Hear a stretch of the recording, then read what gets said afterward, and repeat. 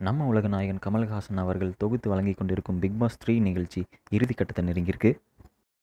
இந்த பரபரப்பான சூழ்நிலையில் நேற்று நடந்த ஷோவில் பார்த்துக்கிட்டிங்கன்னா தர்ஷன் எவிக்ட் ஆயிருக்காரு. இது நம்ம தமிழ் மக்களிடையே பெரும் அதிர்ச்சியை ஏற்படுத்தியிருக்கு. இவர் எவிக்ட் ஆனதுக்கு பிறகு மீதி இருக்கிற கண்டஸ்டன்ஸ் பார்த்துக்கிட்டிங்கன்னா சாண்டி, முகேன், ஷெரின் அண்ட் லாஸ்லியா. இவங்க 4 பேரில் யார் டைட்டில் வின் பண்ணுவா அப்படிங்கிறது பெரும் பரபரப்பாகவே இருக்குது.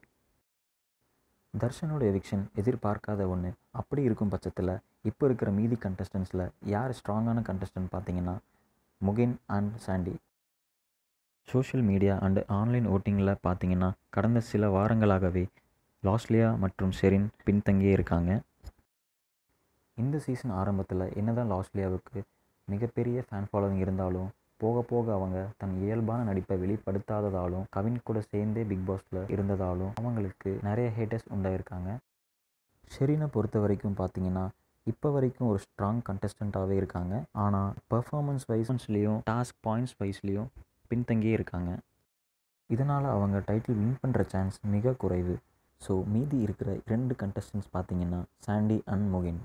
சாண்டி பொறுத்த வரைக்கும் பிக் பாஸோட செல்ல பிள்ளைன்னே சொல்லலாம். சாண்டி பிக் பாஸ் ஷோ தொடக்கத்திலிருந்து இப்போ வரைக்கும் தன் இயல்பான நடிப்பாலும் தன் நகைச்சுவையாலும் மக்களிடையே பெரும் ஈர்ப்பை ஏற்படுத்தியுள்ளார். மீதமுள்ள கண்டஸ்டன்ட் பார்த்தீங்கன்னா முகேன். இவர் கோல்டன் டிக்கெட் வாங்கி ஸ்ட்ரெயிட்டாக ஃபைனலுக்குள்ளே நுழைஞ்சிருக்காரு. ஸோ முகேனை பொறுத்த வரைக்கும் ஆரம்பம் முதல் இப்போ வரைக்கும் எந்த ஒரு பிரச்சனையிலையும் சிக்காமல் இருக்கார். அது மட்டும் இல்லாமல் தனக்கு கொடுத்த எல்லா டாஸ்க்லேயும் அதிக புள்ளிகள் எடுத்து முதல் இடத்துல பிடிச்சிருந்தார்.